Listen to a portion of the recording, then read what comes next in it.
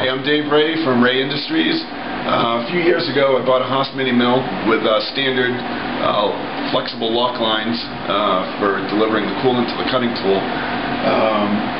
I used those for a few years, and when the coolant isn't correctly at the tool, if the lines move, chips can gall up on the tools and break, and it can get pretty costly.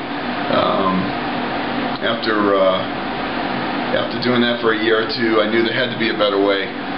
So I looked into some programmable coolant nozzles, one being P-Cool from Haas, another being SpiderCool. I asked around to some shops that use it. One company, Smith & Nephew Medical, they use SpiderCool. They recommended it. So I made the investment, had it installed, and being a one-man shop, right away I saw the advantage of setting the coolant for each tool. It was simple, and I was confident I could walk away and run other equipment. I think in 2007 it was probably the best investment I made.